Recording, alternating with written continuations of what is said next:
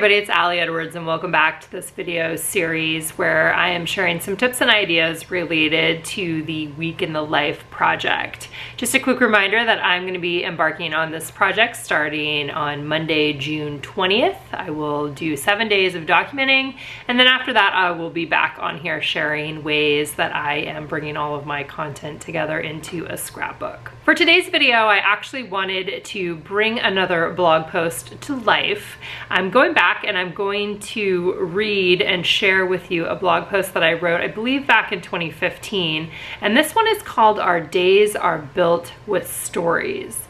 And it's one of my favorite blog posts related to Week in the Life. And the idea here is to get you to start thinking now about the kinds of stories that you might want to tell during your week.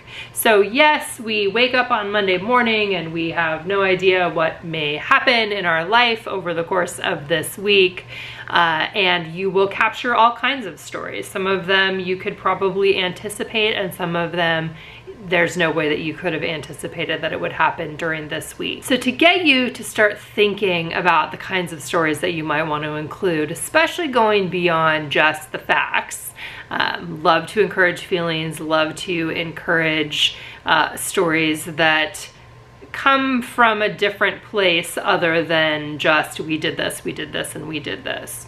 So I'm going to share with you this blog post that I wrote called Our Days Are Built with Stories. As many of you get ready to embark on Week in the Life, I want you to think about this statement. Our days are built with stories. Often when I begin documenting my week, I'm hyper-focused on writing down the schedule of the day. And that was really true more so in the past. I'm going to give commentary as I read this blog post. I'm not as hyper-focused now, but it's easy to get hyper-focused on the, like the routine of the day, right? Or the schedule of the day. Stuff like the times we get up, the times we eat, the time I leave the house to take the kids to school, and the time I return home to my desk.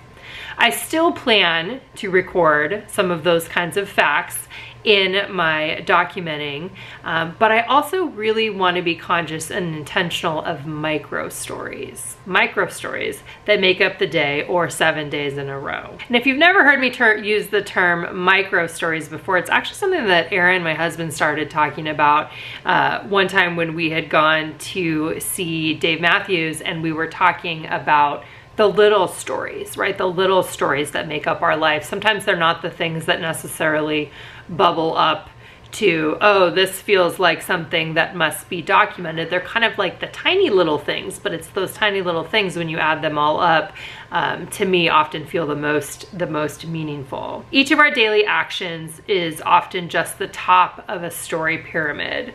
Those of you who took my Hello Story class back in the day, or maybe yesterday too, are familiar with the concept I focus on in that workshop, which is simply this: tell me more. When you are writing stories of your life, or when I am writing stories of my life, one of the things that I do in order to pull out more stories is ask myself that simple question: tell me more. Tell me more. And when I sit down at night on Monday evening to write down some of my own reflections from the day, I will be asking myself, what am I missing? What is more that I could tell about this day? What is something that is deeper or more important, or maybe more vulnerable, or any sorts of those things? Or am I missing something funny? Like, I often focus on some of the more serious things. So for me, tell me more can be focused on, some of the silly things that happen over the course of the day. Tell me more about the why. Tell me more about the who and the where and the what. Don't just tell me you had a cup of coffee. Tell me what you had in it or what you left out, right? Give me more details that will paint a clearer picture of the life you are living right now, and then give a little more. Okay, so then in this blog post, it goes on to say, consider these stories. And I made a list of a bunch of different stories, and so I'm going to share those with you guys now. So the story of why you wake up to an alarm on your iPhone at 5:45 a.m. each morning. The story of why you wake up at different times each day, rarely following a set routine.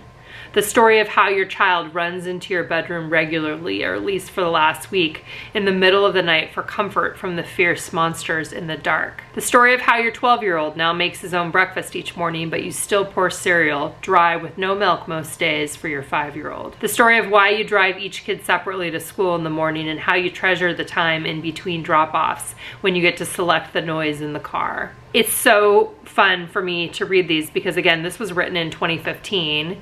This is, 7 years ago now. My life looks different. The stories, the micro stories, the stories that build up my days are different now than they were then.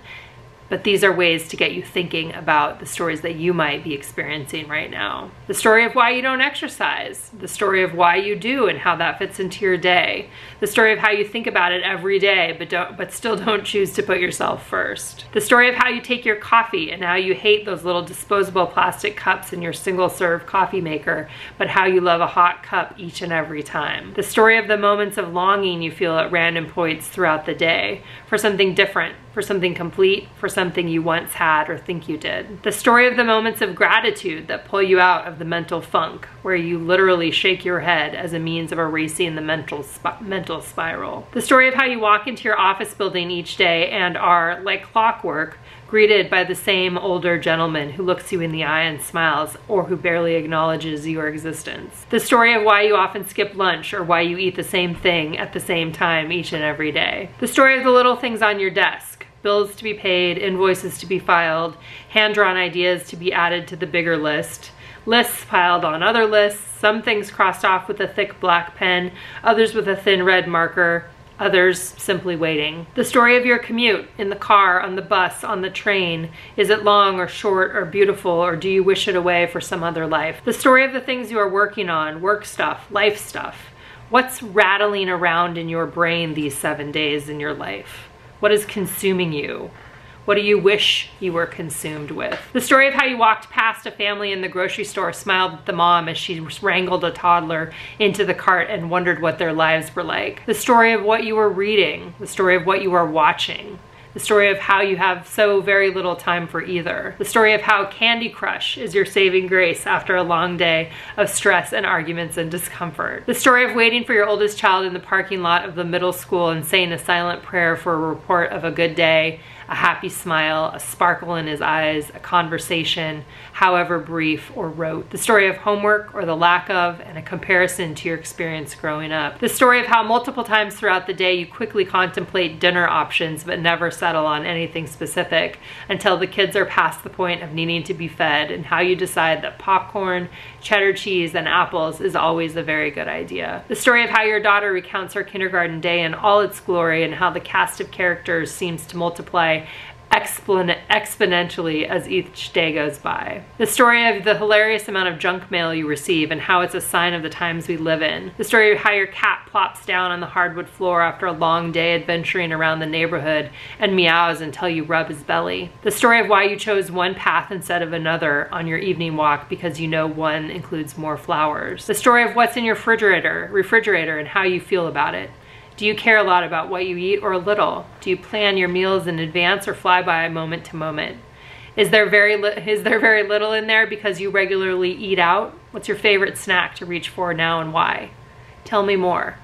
Tell me more. The story of your loneliness. The story of your exuberant joy. The story of your current fears and how on particularly bad days, you imagine that you are the only person on the planet with these fears, and on particularly good days you know the ebb and flow and you'll work through them just like most other people do. The story of the movie of the day, carefully selected via negotiation between the 5-year-old and the 12-year-old. The story of how you drink decaf tea with a touch of milk in the kitchen table after the rest of the family has gone to bed, and how you give thanks for the real life you live today. What stories will you tell next week?